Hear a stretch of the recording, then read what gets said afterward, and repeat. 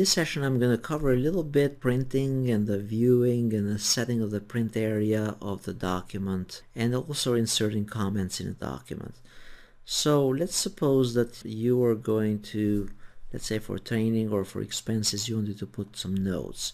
Or let's say that you are putting down different values for a specific customer and you want to put notes particularly for that specific customer and that cell. So what you can do is for any cells you can insert comments. So you go under review and then you choose comment and then you add comments. So you could have something like this. So notice whenever you put comments, it just puts a red mark as you hover the mouse over that cell. It shows those comments. So that comes in very handy. They will not print by default, however you can choose to print them as you need them. One of the things here under the view in the bottom, under page layout, you can look at it, and this is how, if you were to print it out right now, this is how it will print by simply clicking on this icon right here. So as you are in page layout here, notice that you can change the heading.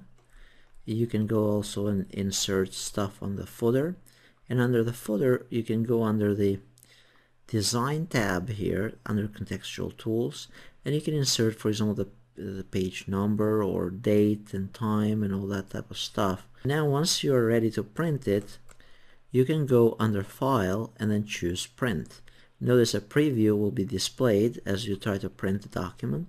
Now there will be times where you want to change the margins or you change something right before you print it because in the print preview it does not look that good.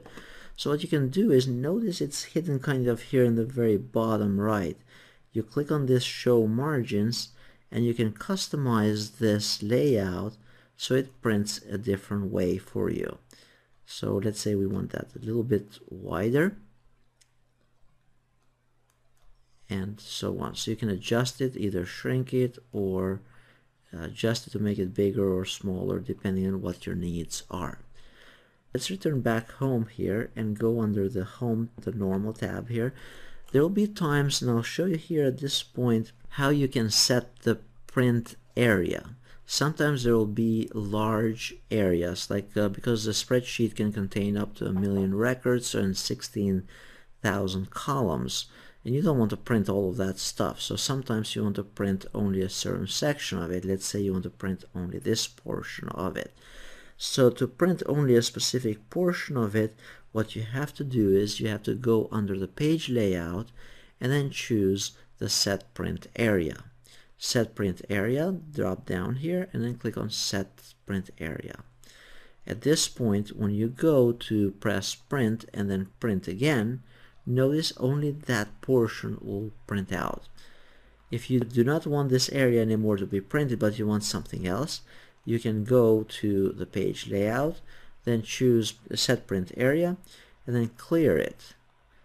Once you clear it, then you can select a different area to be printed. Select it, set print area, and then go under file and then choose print, and notice only that portion will print out. So this is a different concept on the setting of the print area in Excel, different from Microsoft Word or other applications.